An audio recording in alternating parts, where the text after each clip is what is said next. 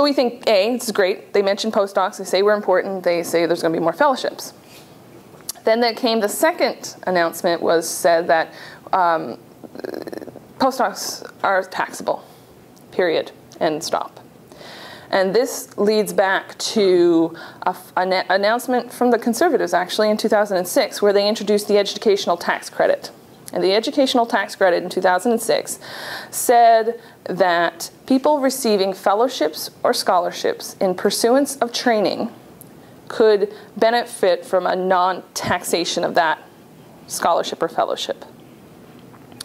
And so it obviously applied to graduate students. And graduate students who've received scholarships have not been paying taxes on those monies since then. Where it became confusing is, what about fellowships?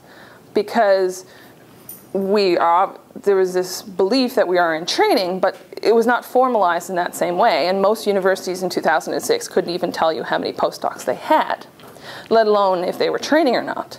So there was and then there were some institutions that already had in place training and following their postdocs.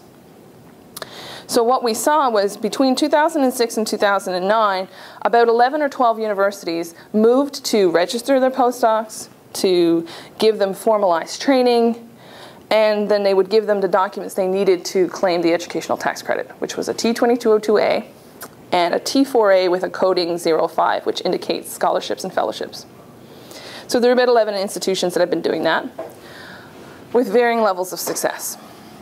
And so, as a national organization, we said, well, this is just not fair. Postdoc is a postdoc is a postdoc. Why would a postdoc in Halifax be able to claim a tax exemption, why as a postdoc in Vancouver cannot?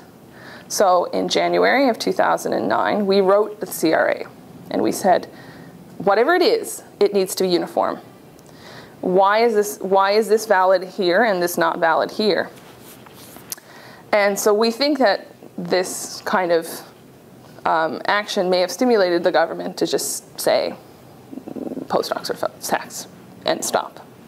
So what have we done since then? While a lot of other institutions were saying what a great budget this was for postdocs, we said we think the fellowships are fantastic, but this tax break then creates this two-tiered system between graduate students and postdocs. And so we put out a media release, and that was picked up by Nature, by some journals such as The Citizen and the Edmonton Journal, and it was picked up by Research Money. So these are the people that were interested in what we had.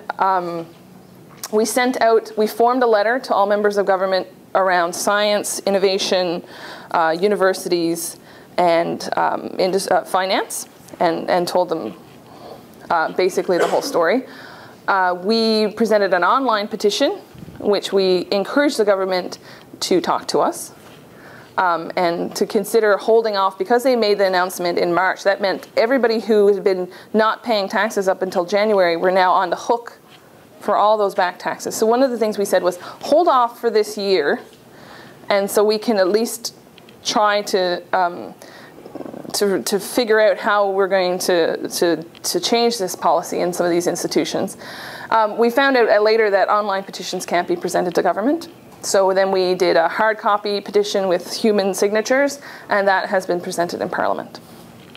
Unfortunately, to date, we have gotten no response from the government itself. And so in our petition, we put a couple of things that we recommended. We recommended recognizing the training and education status for the first 6 years, changing tri-council minimum stipends, and then mandating that PDF salaries actually include things like experience. Because as you've seen from our stipend levels, they rarely raise among the minimum. So that means that postdocs who've been postdocs for 5 years usually get the same stipend as postdocs who've been postdocs for 1 year. And then, of course, I mentioned that we sent this letter to the CRA requesting a formal ruling, and we received a reply on April 28th, 2010. And their reply was that we should never have had access to this tax benefit. It was always wrong. We never should have done it. And stop. Why, if it was so clear, it took them 15 months to write us and tell us, I'm not quite sure. So, and we're still trying to assess what implications that will have for postdocs who paid taxes, who did not pay taxes during that period of time. So that's something that we're hopefully sorting out now, and I don't have a straight answer for that right now. So what's next? Like, where do we go from here? So basically what we've been told, unless something changes at the governmental level, postdocs from now on in will be taxed. So we're going to continue advocating that right through the Senate, right through till it's signed into law. But what we've said is, okay, obviously if we're not trainees, then our compensation cannot continue to be as trainees, because it will be a severe detriment to attracting talent and innovation and highly qualified personnel at this level into this country. So assuming that the taxation is clear, funding levels have to go up just to give us a livable wage.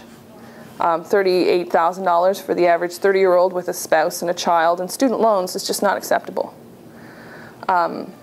And then what we've said is that it requires us to reanalyze our status. If the government is telling us very clearly that we don't fall into this trainee student clade, then maybe what really we need to be focusing on is moving into an employment status.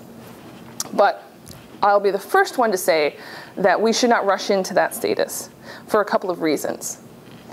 Currently, there are very few academic institutions that recognize their postdocs as employees. I can think of 2 or 3. They're few and far between.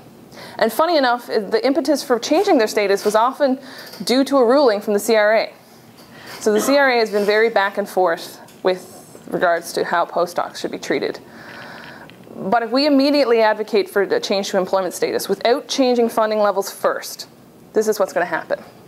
It would immediately mean that every postdoc would have to have EI and CPP deductions from their stipends at their current levels. And each one of their mentors would be required to pay their set of deductions, which can be up as high as low as 8 or 9%, but as high as 15 to 16%. And that's not currently accounted for in anybody's budgets. So that would happen immediately. But it would not result in the things that a lot of postdocs think that employment status would result in. It will not result in extended health benefits. It will not result into a lot of these other things. Because if you look back to the definition of a postdoc, we are temporary employees. It's not a career choice being a postdoc. It's a career progression choice. So most universities would classify us as contract term employees. And depending on the institution, depending on how it classifies people, that does not necessarily mean you'll get any sort of extended benefits. So, although employment status would give you things such as employee rights, the access to things like EI, for things like maternity leave, and paternity leave, it would, at the end of the day, for most postdocs in a good situation with a good mentor in a good lab, it would only mean a lower stipend. So what we're saying, and what we kicked a lot of flack for, is that we need to increase the funding levels before we even consider this, just so we break even. Because otherwise, it's gonna be a very hard go to have, say, the average postdoc at McGill, who at the beginning of the year was making $40,000, tax-free. In March, that stipend became taxed, retroactive to January. If we change the employee status, then retroactive or not retroactively, they would be paying EI, CPP on top of that. So the take home for somebody, again, who's in their early 30s, may or may not have children or a spouse, it could be very detrimental. So we're as a national organization, we're stepping very lightly before we advocate this, because we appreciate, as postdocs ourselves, that could be a huge financial burden.